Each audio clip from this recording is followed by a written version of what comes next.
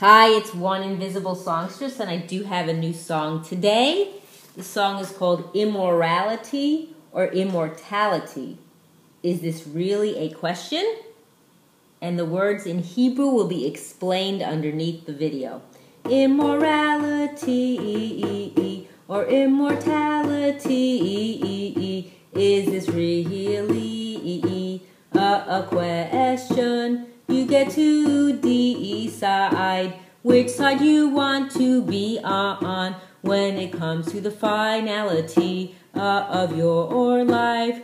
So what will it be? A beautiful eternity in Gan Eden or purgatory. You mean to say I have a choice, yes, and you have a voice to use. Spread the knowledge and emet of HaKadosh Baruch Hu on this earthly plane, instead of all the nonsense and superficial garbage that is being fed to the public and then used for indecent purposes, as if you buy into all the quote fun and games. Woe is to you while the yetzer is having a field day. He pushes you to the brink, not in order for you to sink, but to propel you to rise above. Do teshuvah and overcome all the temptations that are brought your way by means of the dark side and their devilish tactics.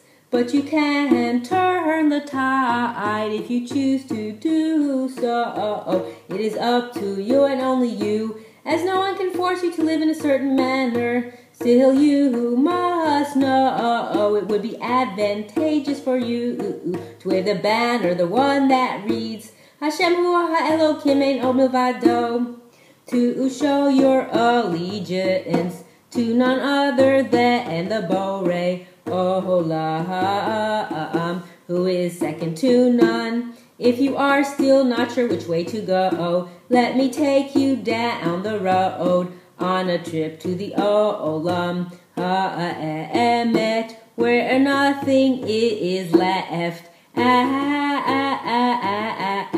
Every second of your life's journey is shown. So how do you want to be known? As one who followed in the derech of Hashem and will be given eternal spiritual rewards for it, or to face an eternity filled with shame, sorrow, and pain. How can I be so sure of myself that this is so? Please don't take my word for it. All I ask is that you discover it for yourself by reading and listening to the personal accounts of those who have had a near-death experience and came back to a physical life to reveal the gut-wrenching truth of what they saw in the next world. Like Rabbi Alon Anava, Nir Abujam, Esterke, and Sharon Nachshoni. I will list their names below the video. So let's get back to what I asked.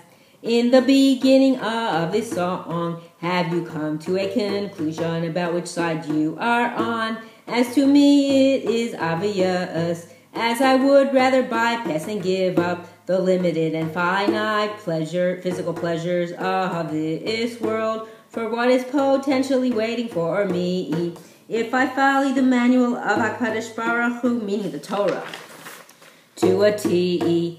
Even if I don't achieve everything, it is my effort that matters as well. What is that you ask?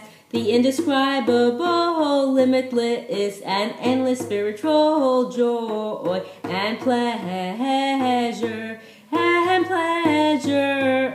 So again I say, so again I say, so again I say, so again I say, immorality or immortality, is this really a question? Thanks for listening, One Invisible Songstress.